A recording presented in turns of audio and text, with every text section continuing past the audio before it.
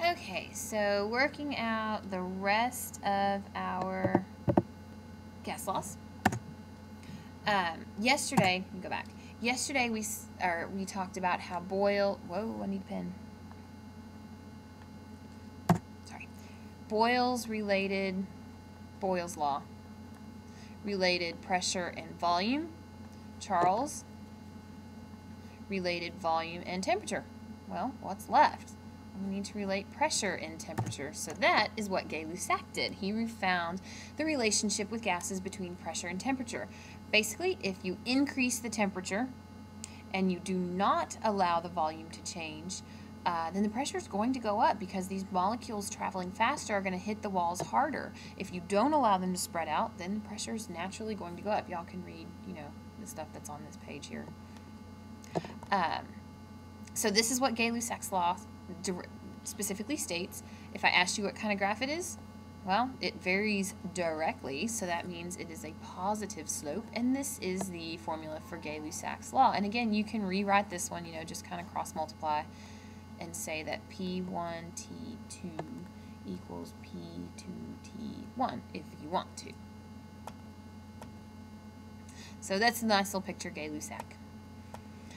And here's our example. If we take an aerosol can, now the reason I'm asking you a question about an aerosol can is because it is a great demonstrator of Gay-Lussac's law. If, let's say you're fixing your hair in the morning and you're using a can of aerosol hairspray and you're spraying the can and you notice, hey, wow, this can's getting colder.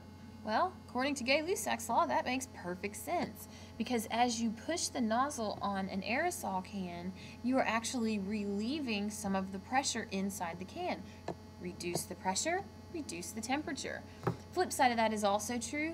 If you, rapidly compress a gas, then you really quickly force those molecules to be very, kind of close to each other, and so that causes friction, which then causes an increase in temperature.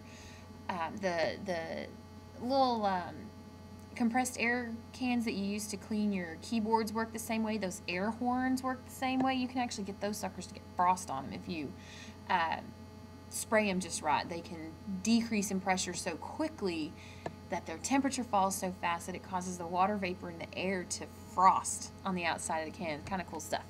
So anyways, we have an aerosol can at a very typical aerosol can pressure of 3 atmospheres, slightly warmer than room temperature, 25 degrees Celsius. The directions on the can tell you, hey, don't put this at anything higher than 52 degrees Celsius. Well, what's the gas pressure on the can at that temperature? Basically, what's the fail pressure? At what pressure will the aerosol can fail and spring a leak or maybe blow up or, who knows what. So we're going to solve this again using that same guess method I showed you the other day. We know that we're using Gay-Lussac's law because volume was not mentioned anywhere. So if volume is held constant, then we're using Gay-Lussac's law, which is P1 over T1 equals P2 over T2. So I'm going to write that out over here. P1, T1, P2, T2. So my initial pressure was 3 atmospheres.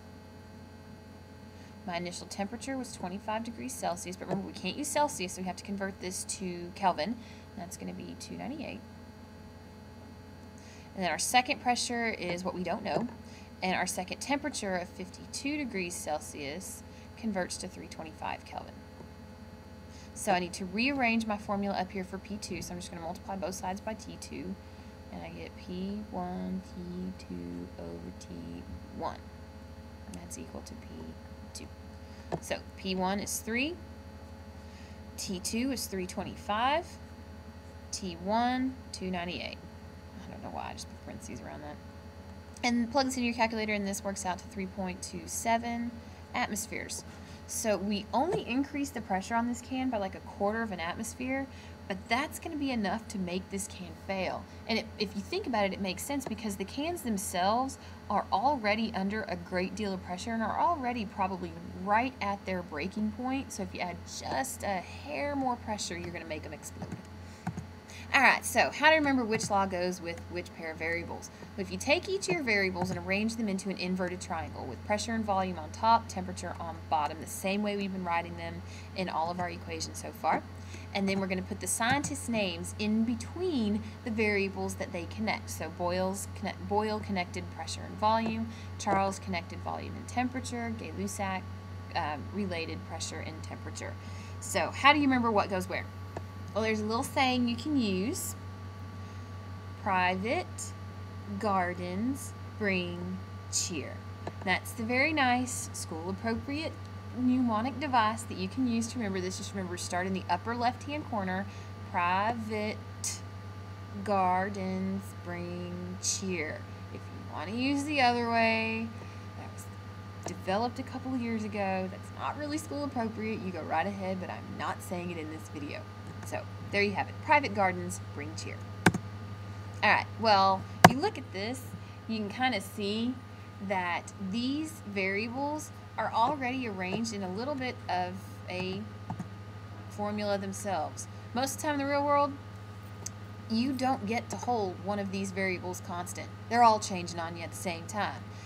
And so because of that, you can take all three, Boyle's, Charles, and Gay-Lussac's, and combine them into one very creatively named combined gas law. And that looks like this.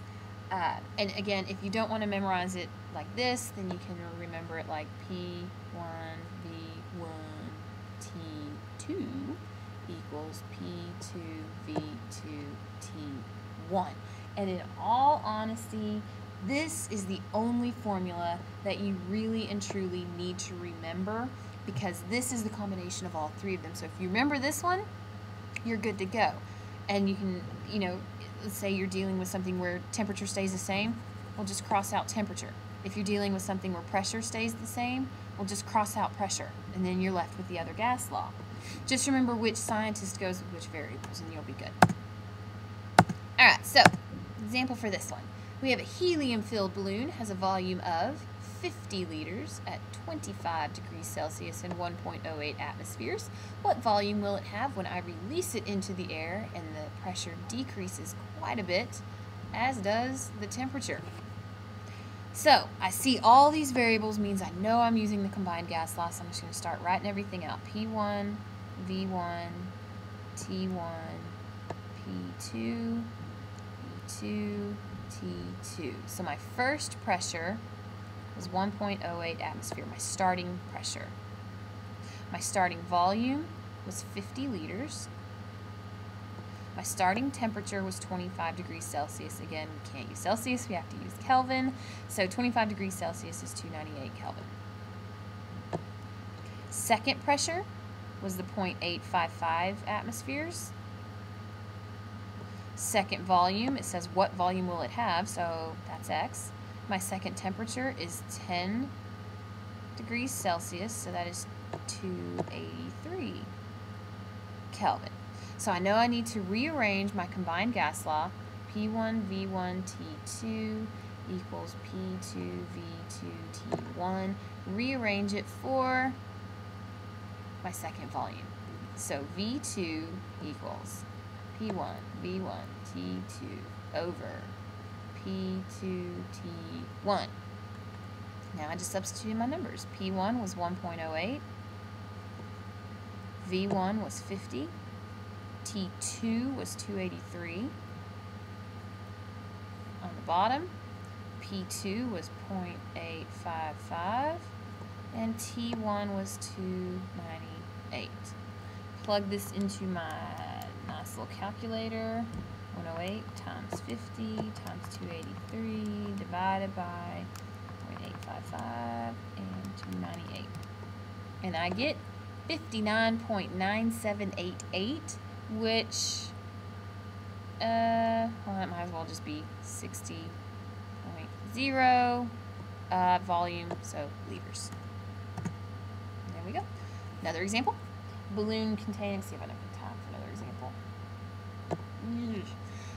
Probably won't have time for another example, so if you need to see this example worked out, I'll just tell you what the answer is on this one.